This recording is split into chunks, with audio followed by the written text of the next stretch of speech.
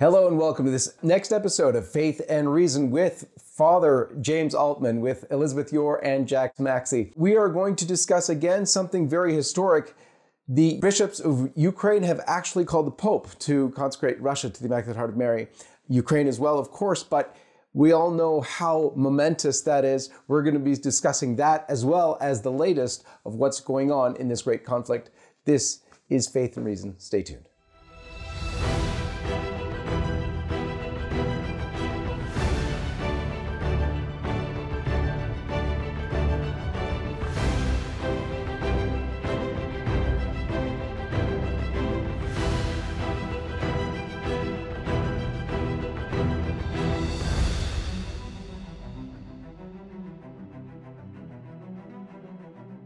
Father, if we can ask you to lead off with a prayer, and lead off perhaps with that prayer for Ukraine. This is from the Roman Catholic Diocese of Calgary. Let us pray in the name of the Father, and of the Son, and of the Holy Spirit. Amen. God of infinite mercy and goodness, with grateful hearts, we pray to you today for peace. You offer us your peace continually and constantly remind us that peacemakers are blessed, for they shall be called children of God. May your voice resound in the hearts of all as you call us to follow the path of reconciliation and peace, and be merciful as you are merciful. We pray to you for the people of the Ukraine who are experiencing conflicts and deaths. Bless the leaders with wisdom, vision, and perseverance needed to build together a world of justice and solidarity, to break down walls of hostility and division. To you we entrust all families and pray that they may never yield to discouragement and despair, but become heralds of new hope to one another in this challenging time. May you continue to inspire all of us to oneness of heart and mind, to work generously for the common good, to respect the dignity of every person and the fundamental rights which have their origin in the image and likeness of God impressed upon every human being. Grant eternal rest to the dead and quick recovery to the wounded. We pray through Christ our Lord. Amen. In the name of the Father, and of the Son, and of the Holy Spirit. Amen. Well, let's lead off with the most momentous news I've heard in decades. So the bishops of Ukraine this morning on Ash Wednesday, I know most of you are seeing this on Thursday, but on Ash Wednesday, the bishops of Ukraine asked the Holy Father for the consecration of Russia. Can I get anybody who wants to react to that first? Please go ahead. You know, we've always heard the question, well, was it really done? And then it was, I think ultimately was sort of done by Pope St. John Paul II, but it seemed less along the exact formula that was requested by our Blessed Mother through Sister Lucia. Perhaps it wasn't done accordingly. Now you think, well, maybe that's not a big deal, except, you know, God told Moses to strike that rock once. He struck it twice. After 40 years of leading the people, doing everything God asked him to do, he struck the rock twice instead of once. And next thing you know, he doesn't get to go into the promised land. When God asks us to do something, we better do it exactly as he says. You know, in Exodus 25-31, as you know, he commanded us a certain way to worship. And there were twice in those chapters of Exodus and once in Leviticus. If a priest didn't do what God told him to do, it says he should die. So this is no small matter that it should be done. Over the past, as I said, 48 hours, I've been in discussion with several people who they fall on both sides of the equation, that some say, yes, it was done. Some say, no, it was not done, or it wasn't done properly. And so you have to wonder, why are the Ukrainian bishops now asking them to do so, asking the Pope to do so? Now, this is key. And I don't want to name the names, but they would be on my top 10 list of credible people that I would listen to. That very specifically, Pope Francis was asked to do it, and he flatly refused. In which case, then this person said, well, then I will go and intercede directly with Pope Benedict. And the irony being there, of course, the issue of two popes. So to this day, I don't know, as I sit here, that it was done properly. You know, we talked last week that this appears to be a spiritual battle that we're in, especially, you know, with everything that people have gone through in the last 2 years. And so I would say that this Ukrainian war, that there's a silver lining or perhaps a blue lining in this tragedy, this war, that it is not only bringing all of us to our knees with the threat of nuclear war impending over all the world, but also it provides on this Lent an opportunity to really join together, to have the intention that the world will be consecrated by the Pope to the Immaculate Heart of Mary in the way that our mother told the Pope to do so. And it's clear that it wasn't done properly in my mind, because Russia has spread the errors of communism around the world, hasn't she? And so this Lent, on this Ash Wednesday, this beautiful gift from the Ukrainian Catholic bishops is one that must be done this Lent as quickly as possible. And I think everybody should write, plead, talk to their bishops, talk to their cardinals, and ask that this be done, and to plead with the Pope, Pope Francis. Allegedly, he may be very ill, that this be his last act to bring peace to the world, to respond to the prayer and the plea of Our Lady from 1917. It has not yet been done. So this is, to me, on this audacious day of Lent, of Ash Wednesday, is one that I think we can now all rally around on our knees and pray for. Amen to that. It was in 2017, the centenary of Fatima, that at the Rome Life Forum was a group that met in Rome every year, begun actually by LifeSite News and carried forward by Voice of the Family. It was that 2017, he made the call for the Pope to consecrate Russia, explicitly Russia, as Our Lady demanded. And just beautiful to come from a cardinal of the Catholic Church. And at the time, our Bishop Athanasius Schneider was there. And of course, he wholeheartedly concurred with Cardinal Burke in asking for the Pope to consecrate Russia. Amazing stuff. Jack, any reaction from you? I think it would be a beautiful thing, but I also think that the consecration of Russia would be something that we would see and be apparent in the streets, right? I don't think that getting a Pope as his last act to declare something such, unless we begin to see it in the streets. We were speaking before the show. Wouldn't it be wonderful if we saw Ukrainian citizens greeting the Russian troops with icons of our mother? I would like to see more evidence actually in the streets that this is happening. And I think that so much as that has occurred in the last 10 days or 2 weeks, much of it has been propagandist on almost every side. We find out that there's no mystery phantom pilot. There's no woman handing out sunflower seeds, the children waving to the troops. It was from 15 years ago. There's been a concerted effort to, in my opinion, make all of this as bad as it is. And please, I'm not trying in any way to define this as anything other than a horrible act. But this is not full-scale ground warfare of the type that our grandfathers fought. This is not the devastation that came to those cities in a conventional war of 6 decades ago. And I think that we need to calm down and back up. I do think that there are amazing things going on inside Russia, perhaps unfortunate for us, but the Orthodox Church is on an absolute resurgence. Putin had agreed earlier this year to rebuild, with the help of the church, 4,500 churches that dated all the way back to the Tsarist era and lay in ruins all across the Russian countryside. So I do see this resurgence of faith.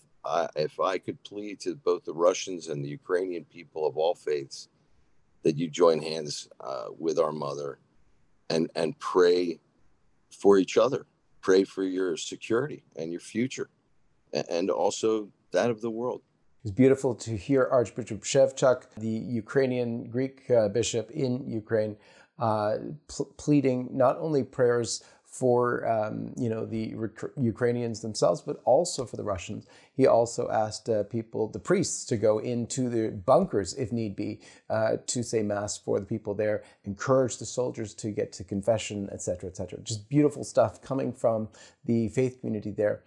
But one of the things that we have to be clear about is Our Lady in 1917 was very, very clear. In fact, People should not take it from us. They should go to the Vatican's website where they list clearly what the messages were. And you'll see very clearly that in the second message, Our Lady tells the children that they've just seen hell.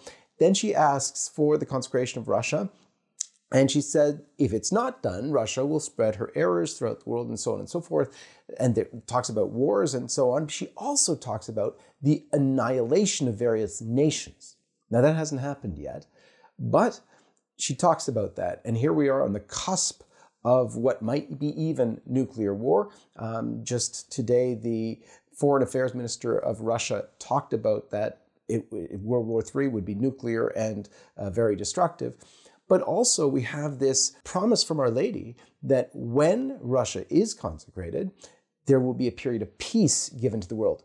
And that's why, for me, it's so evident that the 1984 consecration, which John Paul wanted very much to say Russia and to consecrate Russia as Our Lady demanded or as Our Lady asked for, but his entourage refused him. It was politically incorrect to do. It might create problems for Catholics in Russia, et cetera, et cetera. So he didn't do it. He consecrated the world. And so that's just historical record. That's no posturing. That's no nothing. But what he did do was consecrate the world, and there was some acceptance of heaven by that. Sure, that's a wonderful thing to do. But what didn't happen is a period of peace being given to the world. Some people said, oh yes, after 84, there's been peace, generally peace in the world. Nonsense. Heaven would never talk about peace when there is the destruction of millions and millions and millions of innocent children around the world every single day since 1984, including 1984, and call that peace. There's no peace yet given to the world. We're still waiting for that peace. You know, when we were speaking about Ukraine and whether or not Russia has been consecrated, and I'm a believer that we'll see that in the streets if it's true. It's not because a pope declares it to be true. And if we want to encourage it, I think that all of us need to pray the rosary. I think it would be beautiful if we saw Ukrainian women greeting those tanks with icons of our mother in the street. I think that we are well on the way to getting there. I also think it's dangerous for us to think of the Russia of today as exactly the Russia of 1917. The borders are much different. Most of Ukraine, a large portion of Poland were a part of Tsarist Russia. And certainly in the case of Poland and much of Ukraine, we know that they venerate our mother very dearly. So I think that we need to pause and let this all play out. I pray every day that it's not going to be as disastrous as it appears to be. But there's a lot of propaganda from all sides going on right now. Lots of misinformation, things that we're finding out that are not true today that were being reported around the world on Saturday. And I think we just need to take a pause. I think there's some actually much more important kind of tangential issues that are going to be fallout from this war in Ukraine that are of immediate importance. I always identify with Francisco, the simplest among them. My faith is truly one of those who were brought to it by just the image of the Virgin de Guadalupe. So I think we need to pause. I think we need to pray. And I think we need to begin to look at this from 10,000 feet and see how it's going to affect the faithful around the world going forward in the next 6 months, year. We definitely have our part to play. The first Saturday devotion is very simple, very easy. First Saturday of the month, go to Mass, go to confession. You can actually go to confession within a week on either side because heaven's generous that way. Go to Mass, go to confession, receive Holy Communion, pray the 5 mysteries, the Holy Rosary, and also, one of the ones that's forgotten about, meditate for 15 minutes on the 15 mysteries of the Rosary. That's our part. So let's get it done. This is an opportunity for Catholics to step in the breach. I love, Jack, how you said, it's time to step back. Propaganda, as we learned from the Mass mandate in the last 2 years, really took over for quite some time. We have to let truth emerge. And we know that God is truth. And instead of, maybe wearing the blue and yellow of Ukraine, maybe it's time to start showing, and I think it is, the image of Our Lady, as you suggest, Jack. During World War II in Chicago, we had this magnificent Our Lady of Sorrows Basilica, where every Friday during Lent, when all the men and boys and sons were over in Europe fighting World War II. There was a 20,000 to 80,000 people who would come to this basilica in Chicago every Friday for a Lady of Sorrows novena, and also saying the rosary. It's that kind of public display that I think Jack and, this is in this opportunity of this, crisis on our board, crisis around the world, is an opportunity for Catholics to now again to talk about our faith, to show our faith, to show instead of flags that Our Lady has a message of peace for all of us. And so we know that the rosary will bring peace to the world. It's our strongest weapon. And so this is really a momentous time for Catholics.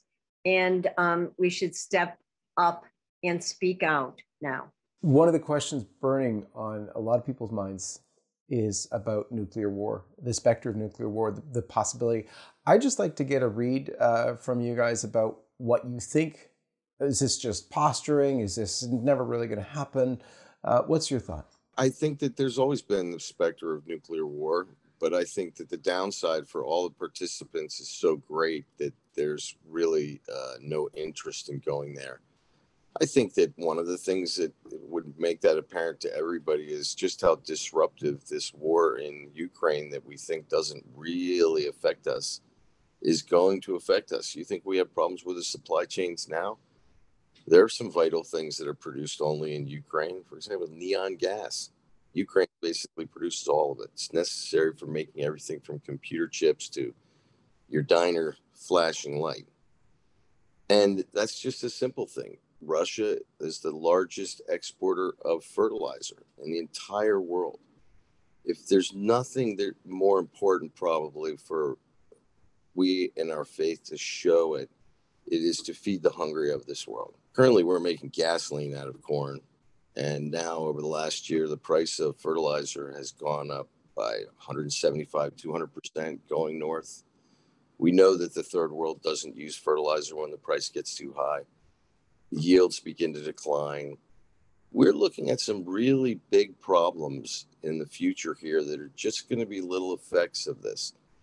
And I also, for example, you see all of the actions of our government, this kind of genuflection of moral posturing with absolutely nothing behind it, right? No sacrifice, just big speeches and wrap yourself in the flag of another people without putting your neck on the line at all. This is going to affect many, many things. And this fight with Russia that we're engaging with words and tariffs and sanctions, funny how there's no sanction on any of the Russian oil or gas that they're exporting, some of which is coming to us every single day from Russia, evil Russia. They're talking about, Gazprom or Nord Stream 2 may go bankrupt. They laid off all their employees yesterday.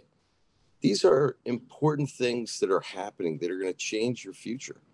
This is going to mean higher energy costs, likely higher food costs, much higher. All of these are going to be inflationary in your life. As far away as all that seems, it's going to affect your life. And it's, again, one of these chaotic situations created by government and their inability to communicate or even inability to see beyond the hedgerow. One thing that we can applaud Vladimir Putin for, in 7 days, he defeated global coronavirus. It just disappeared. It's over now. You can run around with Ukrainian flags in Ottawa or anywhere you want. Yeah. Yeah, that's a not so subtle reference to our Deputy Prime Minister and also Minister of Finance, Chrystia Freeland, who is very much connected to the World Economic Forum. Liz, do you want to comment for us on that? Less than a week where she declared, Chrystia No Freeland, as I call her, declared the truckers were acting illegally, and had shut down and imposed emergency powers through the government. In less than a week, she is taking to the very same streets protesting the invasion of Ukraine. And by the way, her mother's Ukraine, she's Ukraine. She may have been born in Ukraine. So it was okay for her to protest the Ukraine invasion, but it was illegal for the truckers to protest the illegal mandates and the loss of freedom in their own country. So the hypocrisy and the timing is just striking. The other thing that I would warn everybody about is the New World Order, which thrives and looks for opportunities to create chaos and disorder so that the New World Order oligarchs can impose this one world government. Interestingly, in 2010, just to remind everybody, Clinton Cash, 20% of our uranium, the United States uranium, which is used not only for power plants, but also for a nuclear arsenal, was sold to Russia.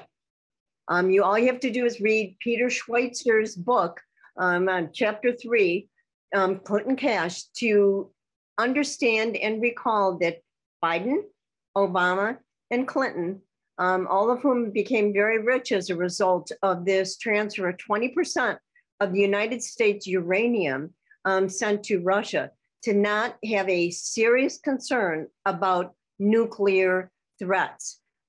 This is, instead of wringing our hands, we need to go through our beads, pray our rosary, because it is very real. Russia is one of the nuclear powers in the world.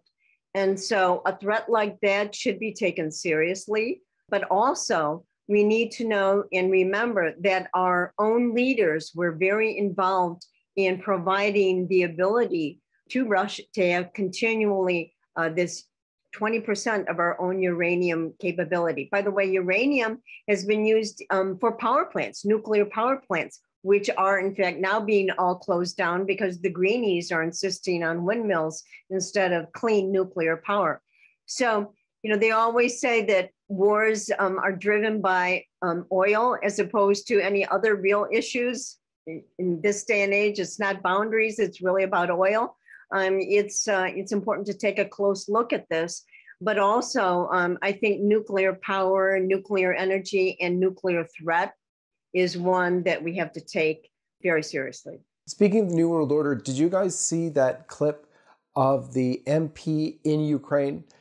She was on the news. She was made it famous around the world because she is a pretty young lady. She appears with a gun, saying how she's going to defend her country, and then she's on the news and she's saying we're fighting for the New World Order. Let's have a look.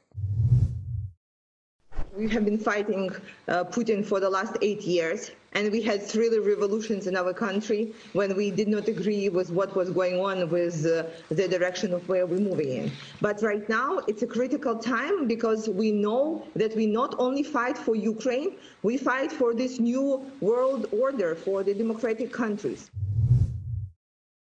Tell me, any of you, do you think that's just a mistake on her part? She sort of flubbed, or she said what she didn't mean to, or what? What do you make of that? I've been studying and teaching this whole concept of the New World Order for decades. And ultimately that, if you understand that as the end game, then all the little events between then and when it happens all suddenly make sense, including this little bit about the demonization of Russia. In our day and age, we know China is light years ahead of Russia for being evil and the evil things that they do there.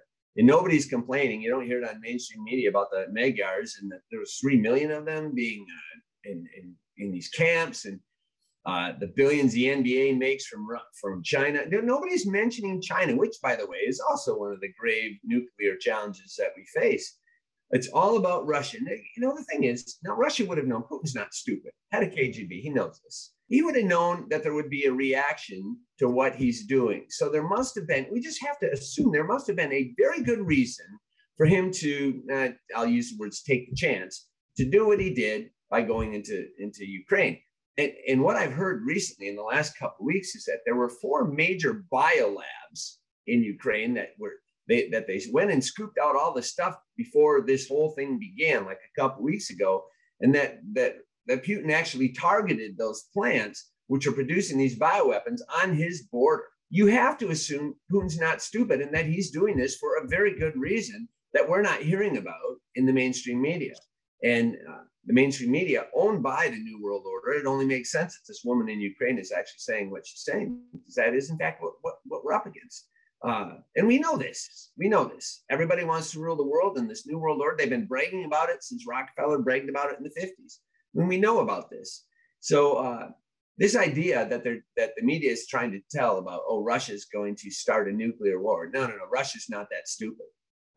If they got China on the south side, they got Europe and us on the other sides. They're not that stupid. They would lose. It's not Russia that's going to start the nuclear war. It's us. But you have to remember the role that Ukraine has played in the world stage for the last 25 years, say.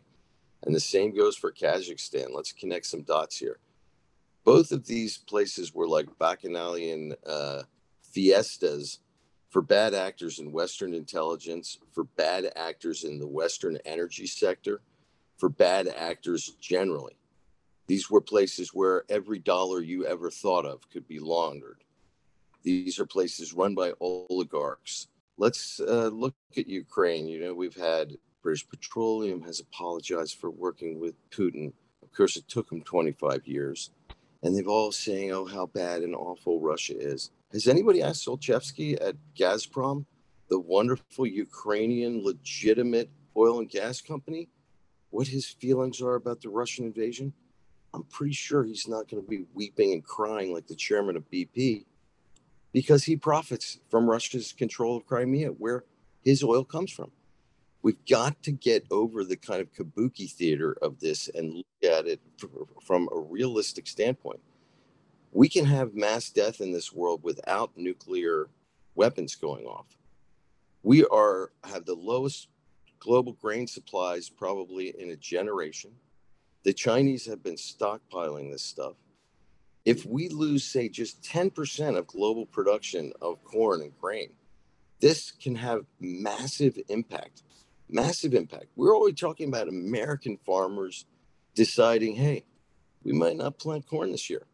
Maybe we'll plant some cheaper product because we can't afford all the fertilizer it's going to be necessary to maintain the yields that we've done for 25, 30, 40 years now. Feeding this world is probably the most dangerous and complex issue that we have before us. And the supply chain surrounding the fertilizer, which I spoke of earlier, just like the supply chains of anything else. You can't just turn them on and off. And there's no elasticity to make up for Russia. We've got to start actually planning for the future. Your oil and fuel costs are going to be way up. There's no way they can't be. And to think that this is not inflationary will be crazy. And so what have any of these people done for us? It's almost as if they're masters of this changing narrative of fear.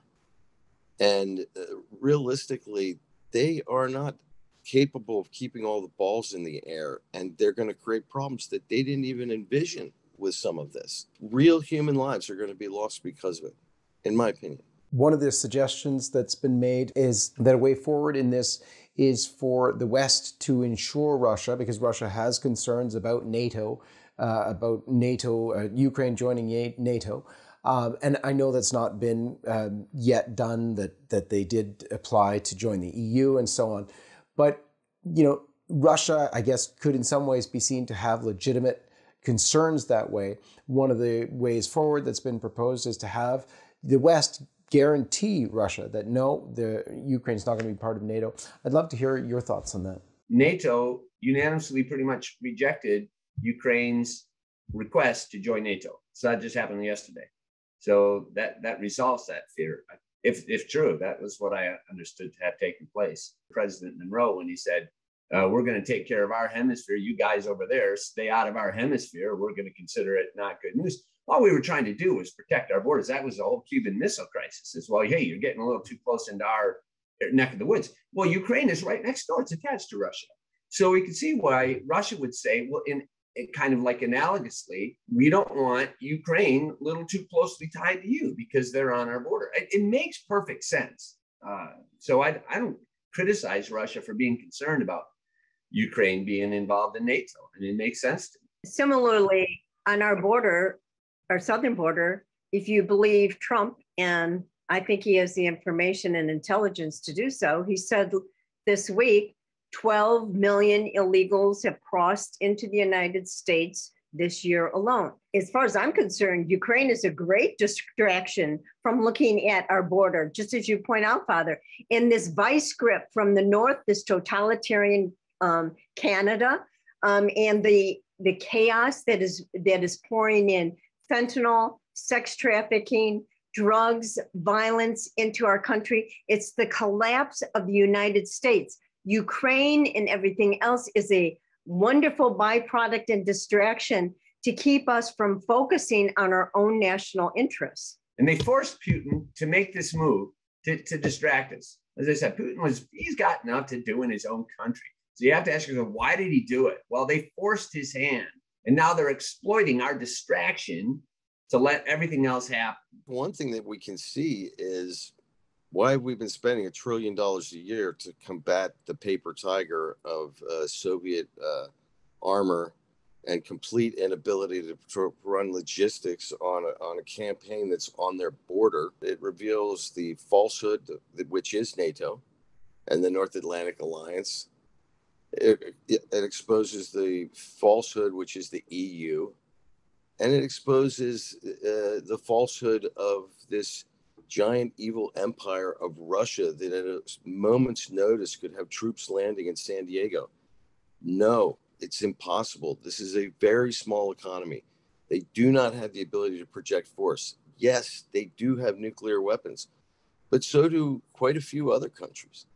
So to pretend that this is going to be happening is foolish. Instead of digging a nuclear bunker, you ought to be asking, why aren't we allowed to drill in America? Why is it that every act concerning energy independence, which this country could be and was almost this time last year, why is it all being thwarted? Because at the end of the day, the fertilizer costs are high because natural gas costs are high. Because of their saber rattling, Europe's economy is probably going to collapse for another year or two. You think all this wonderful growth will continue at $6 a gallon gasoline here in the United States? No, it will not. It just will not. We need to start forcing our leadership to answer the real questions of what are before us. And there's not imminent nuclear war with Russia. It's not even imminent war protecting Ukraine unless crying and holding up signs in your office is the same as combat. This is no different than Save Our Girls. Remember that? Right. And we right. didn't save them? Right. No, we didn't save them. Oh, one last thing. I laughed when they said, it's going to be brokered by the West. I think I said it on our first show. This is going to be a payoff. The EU and the United States are going to end up paying off the Ukrainian people and everyone else involved. Not the Russians, but the Russians will get their territory. They will get their objective. This will be our little piece in our time, and hold on to your wallets, kids, because you're going to pay for it. Jack, when you talked about Russia lacks a certain capacity to wage like the invasion at, would you say, San Diego? After the fall of the wall, we discovered that it was all on paper, that Russia was not as capable in waging war as we were led to believe, thereby enabling the military-industrial complex to spend a fortune of our tax dollars building up this ability to combat whatever they said Russia had. And then you look at remember they had their big submarine, the Kursk, that kind of failed and blew up underground and underwater, and then it seems to me they just had another one of their big ones. They don't have many to begin with, so anyone's a loss is the big loss to their navy. They just had another one go down. So Russia is not the military threat that we are being led to believe by our media. And China is way beyond anything. So we never hear about that. So when you ask the question, why are they demonizing Russia? Why are they, why is Pope Francis saying that China is an example of Catholic social behavior, or is one of his henchmen does, and he doesn't correct it? The question why is all this focus on Russia when we know who the real enemies are, and it isn't Russia? It's a distraction when you consider that right now 35% of the natural gas supply for Western Europe comes from Russia, right?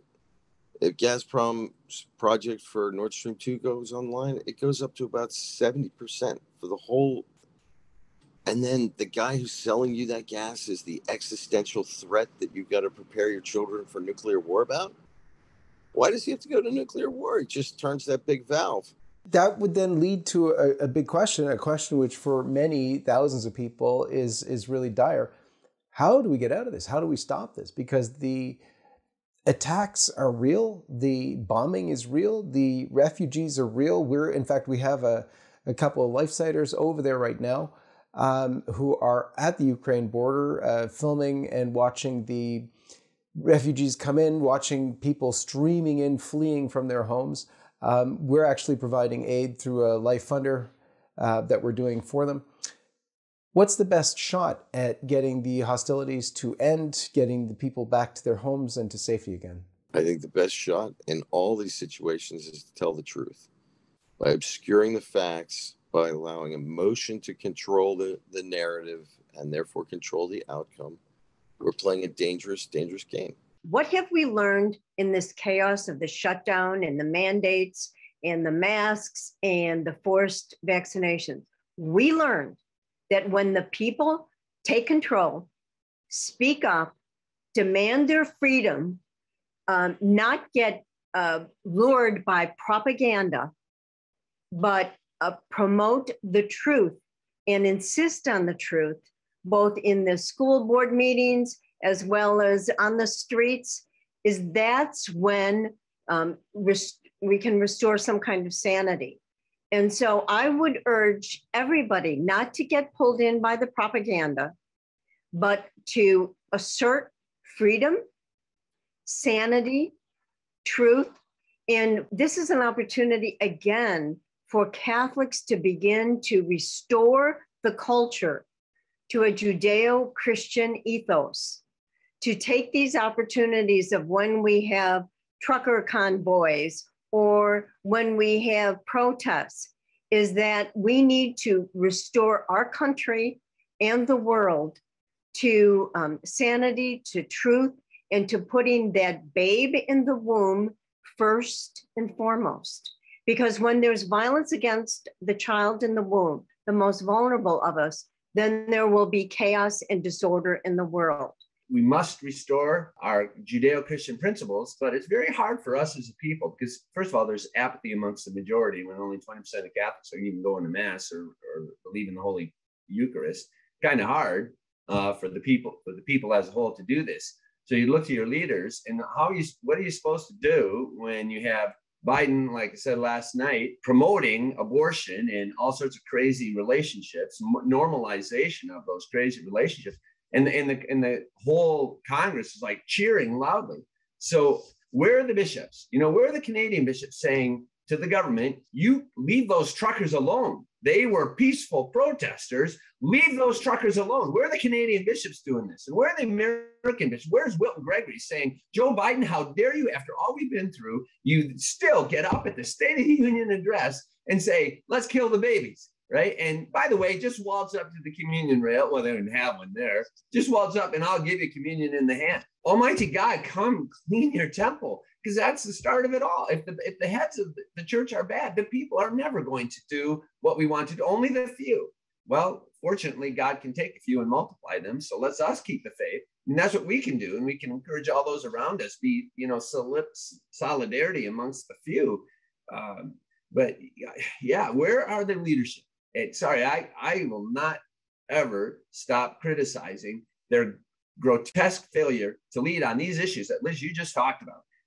Like I said, John Henry, where are the Canadian bishops criticizing the government for their abuse of those truckers, what they're doing to those truckers? Well, you talk about tyranny. The Russian air is right there, alive and well in Ottawa. Sorry, I'm picking on your country. I love Canada. It's your leaders who are kind of, We have never had a better encouragement to think about Russia, to pray for Russia, for its conversion, and for all of our conversions.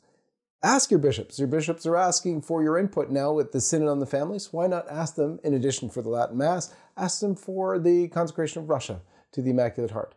They'll know what that means. For LifeSite News, this has been Faith and Reason.